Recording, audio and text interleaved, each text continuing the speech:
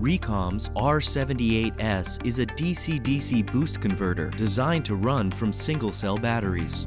The input voltage range of 0.65 volts to 3.15 volts means that alkaline, nickel-cadmium, nickel metal hydride, zinc carbon, or lithium chemistry cells can be used to generate a stable 3.3 volt output to power microprocessors, Bluetooth modules, and IoT systems. The very high 93% efficiency and low 7 microamp input current in standby can extend battery lifetimes. The wide operating temperature of -40 degrees Celsius to 100 degrees Celsius, continuous short circuit protection, and a 3-year warranty top off this high-performance converter. To learn more, visit this product page on DigiKey.com.